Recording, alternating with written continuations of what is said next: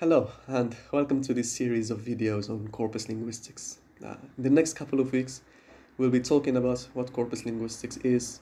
We'll start from the very basic notions and things that you need to understand in order to get you started. And then step by step, we'll move on to more advanced topics related to the field. So, without wasting your time with meaningless introductions, let us jump right into it. So, corpus linguistics, such an interesting field, wouldn't you say? Alright, so what is corpus linguistics? To give a very simple, very broad definition, corpus linguistics is the study of language using corpora, which is plural for corpus. I know that this is a weird plural, but hey, who am I to judge? I'm not even a native speaker of English. Anyway, so what does a corpus mean? Study language using a corpus. Well, corpus is a word which is derived from the Latin word, surprise, surprise, corpus, which literally translates to body.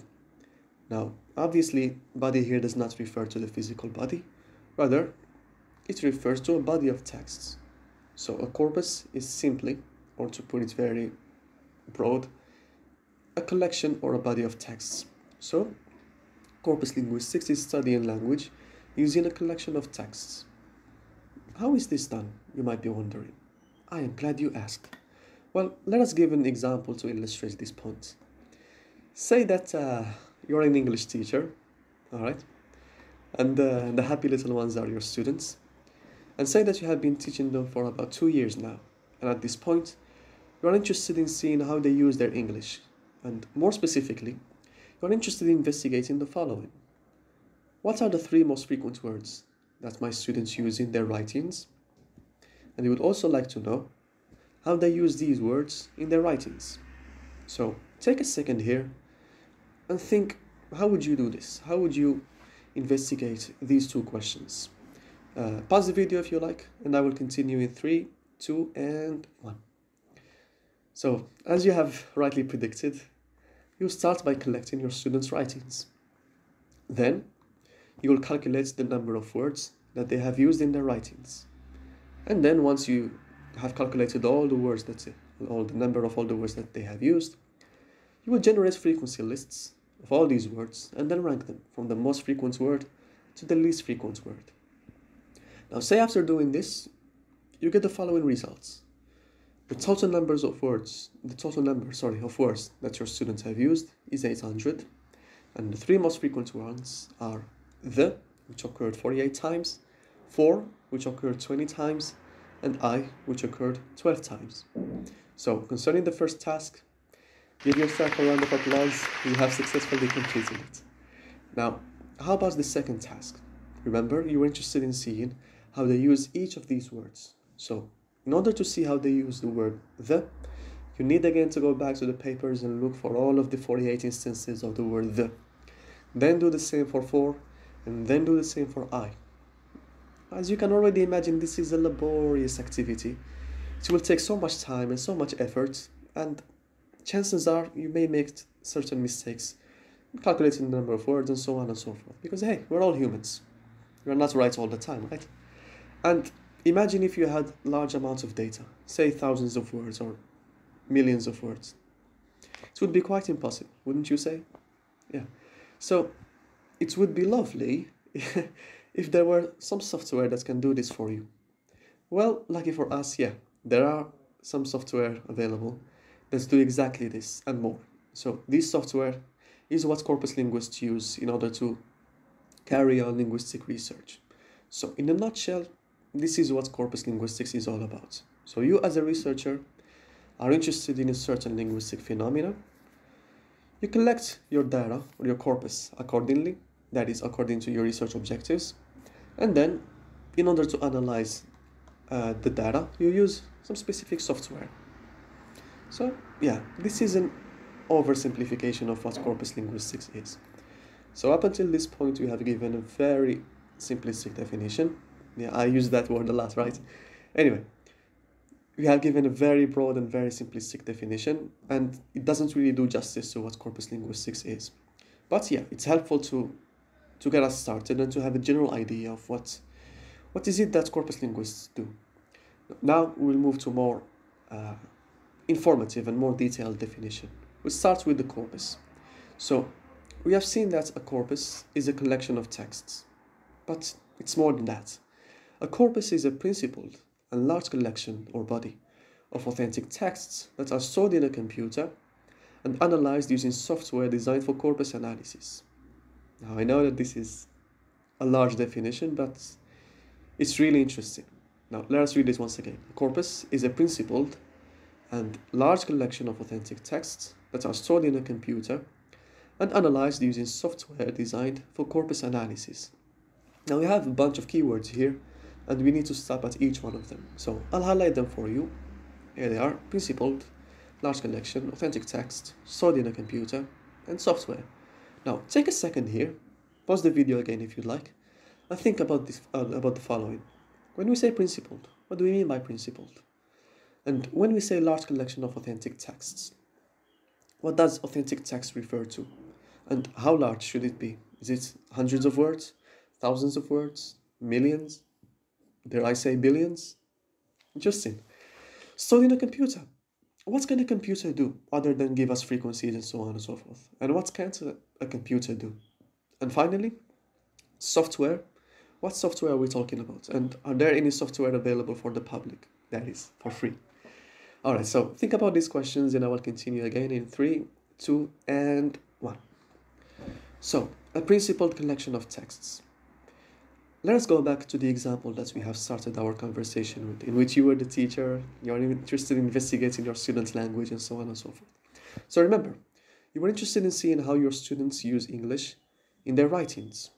So, what did you do? Did you collect your students' oral production? Did you collect your students' grammar assignments? No, you've collected your students' writings. So, since you have already a goal or an objective in mind, then you collect your data according to that objective that you have. So, this is what we mean by principled collection of texts. Collecting the text for the corpus is a planned operation and not random. And researchers normally have a research question in mind before they start compiling or designing the corpus. So yeah, collecting data for the corpus is not a random operation. You cannot just collect random texts and claim that these are the text for the corpus. It doesn't really work that way. So you need to have a goal in mind or an objective, research objective, and then collect your data according to that objective. So that is for principled. Now how about large collection of authentic texts? What do you mean by authentic texts? Well, to put it very simply, authentic texts refer to naturally occurring examples of language, be them spoken or written. And to give a quote by Sinclair, by the way, Sinclair is one of the most important scholars in corpus linguistics, and I highly suggest that you read his work. Anyway, to use Sinclair's words, authentic texts refer to genuine communications of people going about their normal business. So, I think that you already have an idea what authentic texts refer to. Naturally occurring examples of language. So, not artificial, not controlled types of language, but rather how people use their language naturally, normally. Again, to give a very simplistic example, let's go back to the example in which you were the teacher and you are, again, you're interested in investigating how your students use their English, but this time you're interested in seeing how they use their language orally. So, you can't give them dialogues that are already provided in their coursebook and make them repeat these dialogues, record them, transcribe them, and claim that this is your corpus. It's not really a corpus because that text is not authentic text. That oral production is not how your students use their language naturally. It did not come from them.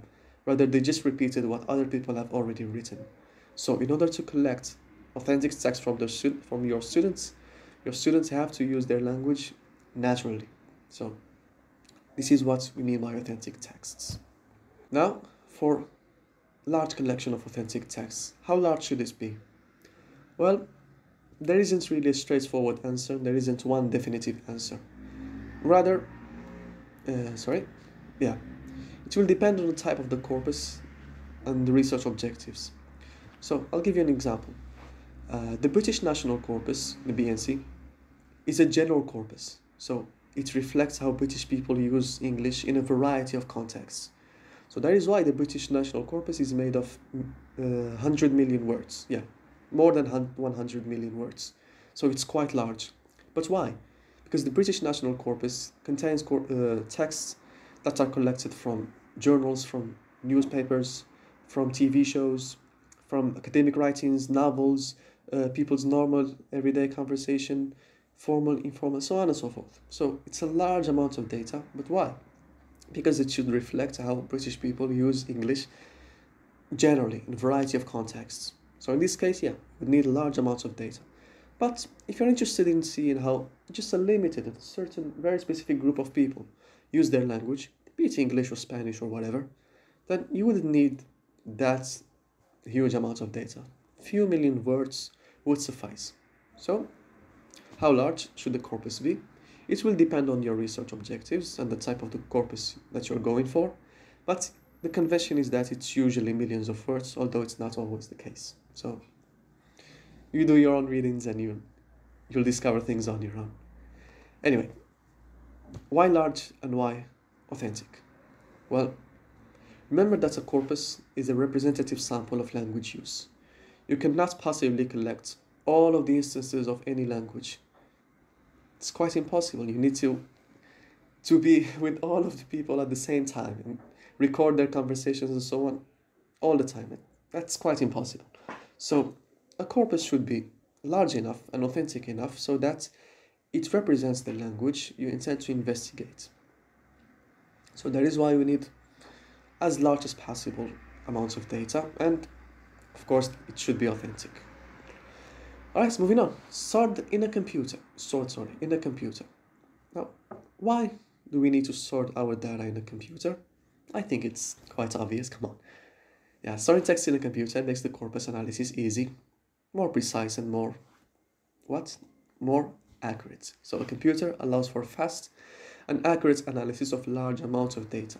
Now, why did they use the word accurate between inverted commas?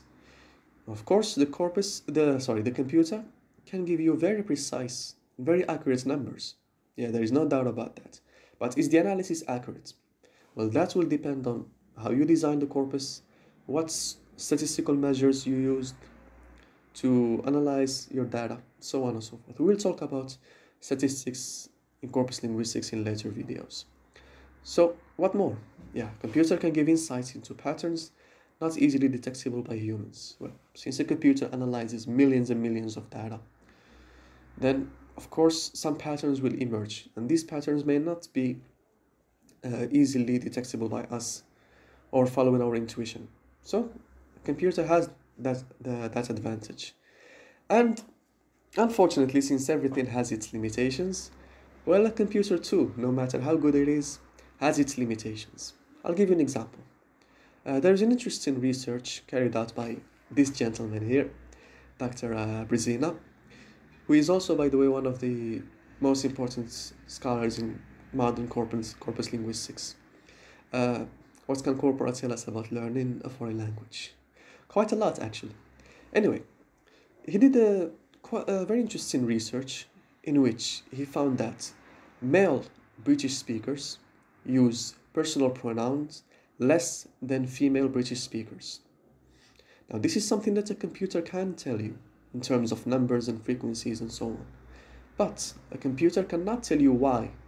Why do female British speakers use personal pronouns more than male speakers do?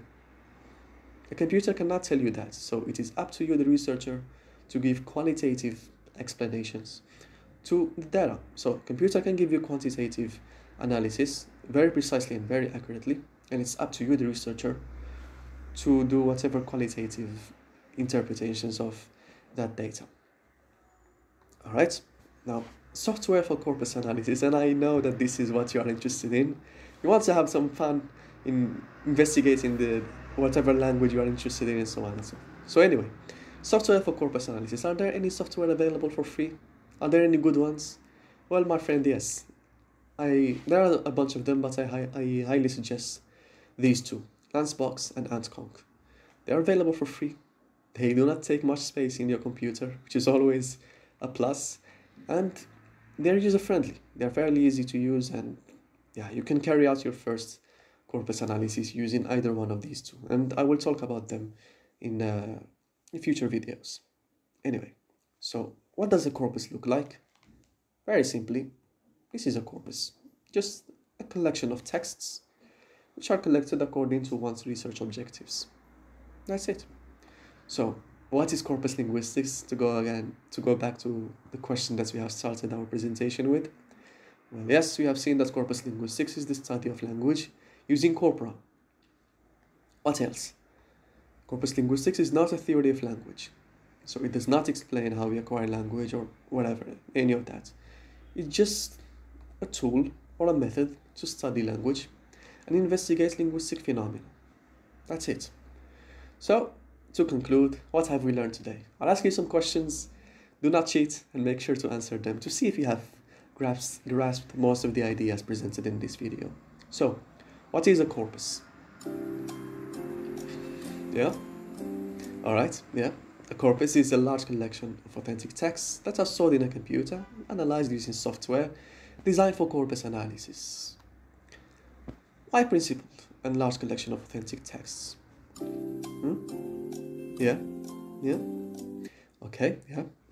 According to one's objectives, a corpus should be a representative sample of language use in light of those objectives. So if you're interested in seeing how people use, for instance, Spanish orally in Spain, then you need to collect oral data of Spanish production, again in Spain, so on and so forth. What else? Yeah, what is corpus linguistics? This is a fairly easy question. I know that you'll get this one right. Yeah. Corpus linguistics is the study of language simply using corpora. It is not a theory of language, it's only a tool or a method to investigate linguistic phenomena. So, yeah, some of the important scholars, and these are by no means the most important ones, but some of them. There's Leach, Leiber, Conrad, McCarthy, and of course Brezina.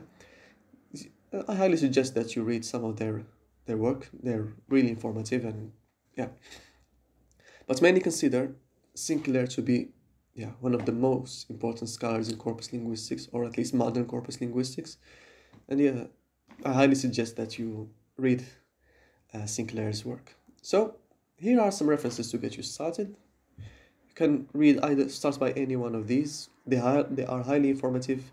They helped me a lot when I first started learning about corpus linguistics, and I highly suggest that you read them, or at least one of them. So this brings us to the end of the video. I hope that you have enjoyed it, and I hope that you have learned, or at least I have answered some of your questions. And if you have further questions, don't hesitate to leave your questions in the comment section down below. I'll do my best to answer all of your questions. If the question requires another video, I'll gladly post another video. And yeah, have a good week, have a good month, have a good year, and see you in the next video. Bye bye, ciao ciao.